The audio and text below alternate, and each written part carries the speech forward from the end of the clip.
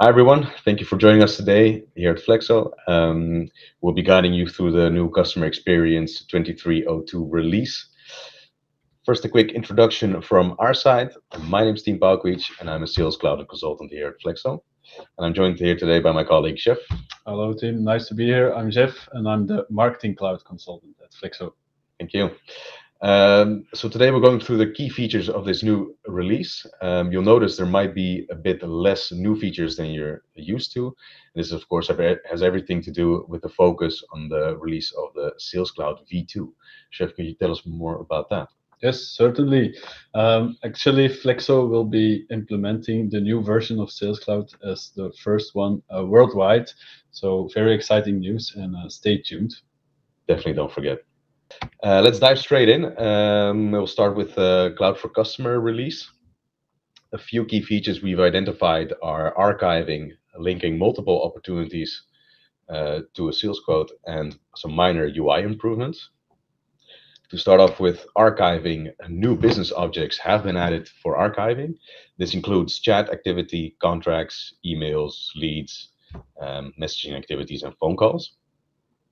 This means that you can select any and all of these objects for archiving, set archiving rules, and this will make sure that your data is never outdated anymore in the system, and that you adhere to any GDPR rules to make sure that contacts are deleted once you've stopped using them. The benefit, of course, is greater flexibility and control for managing your data in the system. First, you'll have to activate this in the system configuration. Here we see a screenshot of that, and this is where you can select which objects you want to use archiving for and which retention rules you want to set there. Moving on to opportunities. It's now possible to link multiple opportunities to a sales quote using the add successor action. Previously, there was a one-to-one relationship, meaning you can only have one opportunity linked to a sales quote, and they've at SAP expanded that now to being able to link multiple sales quotes to an opportunity. The benefit, of course, would be to have a more accurate representation of your business documents and their connection, and not lose sight of any sales quotes that are related to specific opportunities. This is enabled through a new functionality called Add Successor. You'll have to ask your system admin to enable this in adaptation. And it's located under the Opportunities tab in a sales quote, which I will demonstrate now in the system.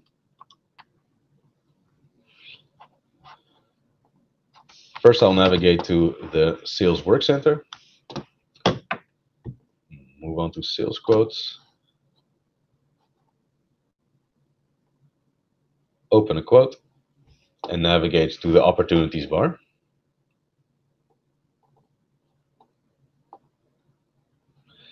Here underneath the More button, we have the new functionality, Add Successor. I'm going to click on this. We can select a sales quote I've prepared earlier. Then it's added here underneath the opportunities. And I can add one more.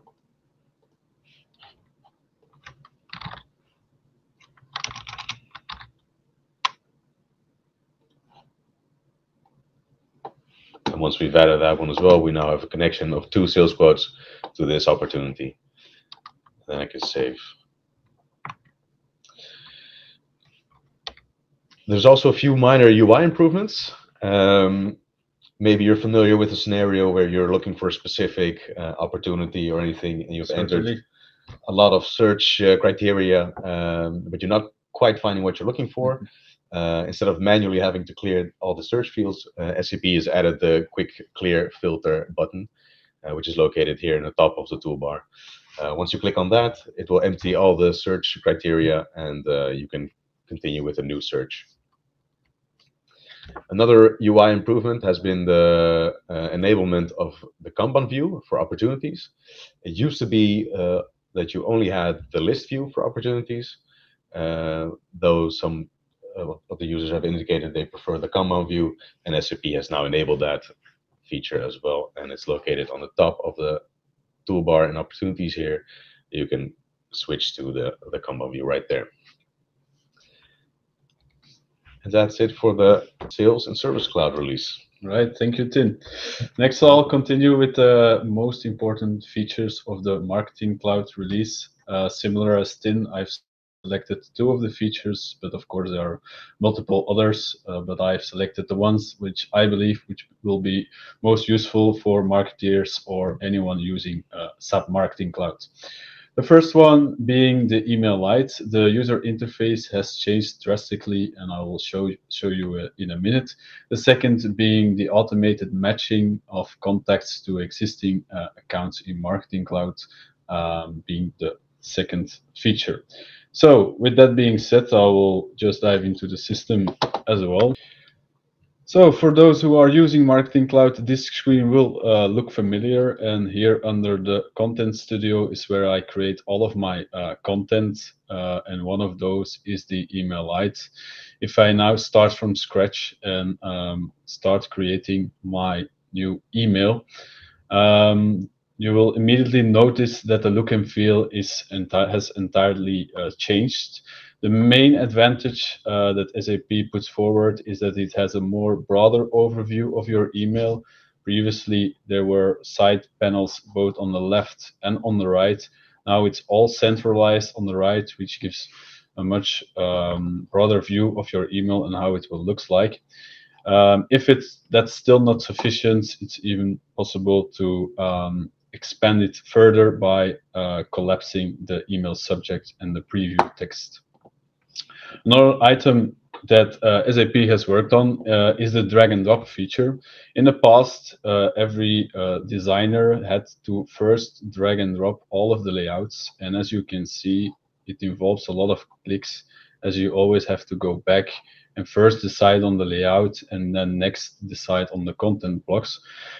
This now has changed. It's possible to immediately drag and drop your blocks without first adding the layouts. So as I just did, I just now quickly drag and dropped a text block on top, and the same can be done for any buttons, any images, you name it. It's all easy drag and drop feature starting from Perfect. The next release. Looks a lot more intuitive. Yes, indeed. So with that being said, the second feature I want to highlight is the grouping of different blocks. If you hold your shift and you click on a certain block and you select then a second one, you see that the system groups those two blocks into one. And if you then click on this icon here, which is called group, then those are grouped and you can just copy them. So it's again one click less, as you don't have to manually create each of those separate blocks, but now you can use one big group. Cool. The final feature, designing wise, I want to highlight is the possibility to now also use transparent background colors. Previously, it was always a color, in this case, white. Now you can also set it to transparent, and then the background will show the color that is used in the environment of the client.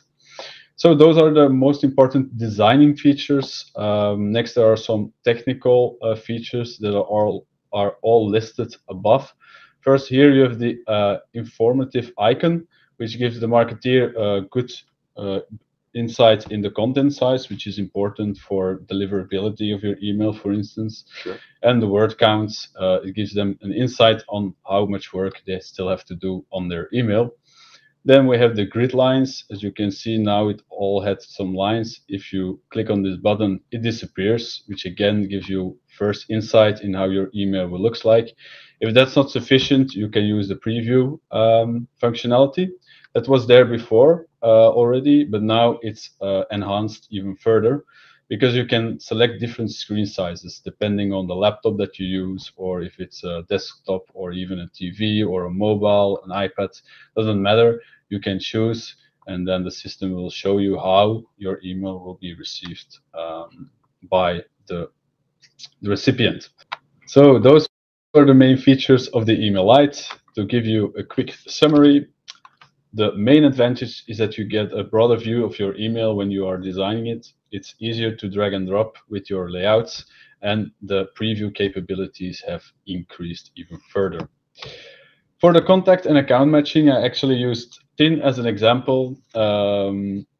Let's assume that Tin is filling in a form and he leaves his company. Now the system will immediately recognize the company and will link Tin to its new company. How can you do that? First, you have to enable the configuration, of course. It's in the application, check your marketing solution. It's very quickly, it's just clicking on a checkbox and then the system is prepared. Next, you have to, of course, also enable the form itself. Same principle, enable a checkbox and you're done.